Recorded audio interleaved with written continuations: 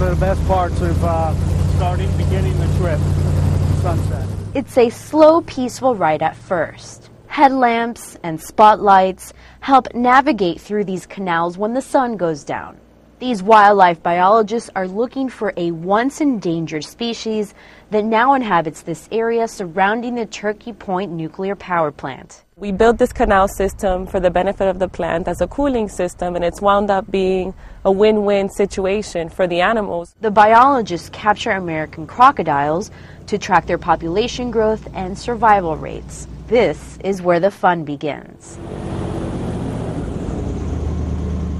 If they can't catch it, it's on to the next one. Some crocodiles are captured using a snare, others by hand, and some on land. As this croc gets away, the team tries to move in closer. And as soon as the boat is near land, one biologist jumps out to go after it.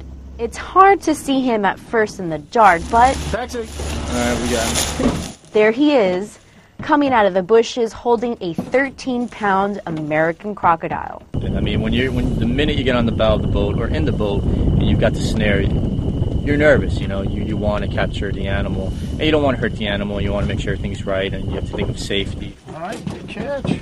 Once the hard part is over, measurements are taken. Each captured croc is weighed, and they're checked for tracking devices. Just by these scute clippings, we'll know which animal it is.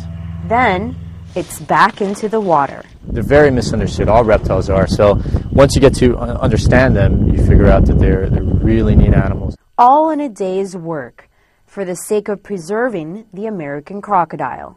Suzette Laboy, Associated Press, Homestead, Florida.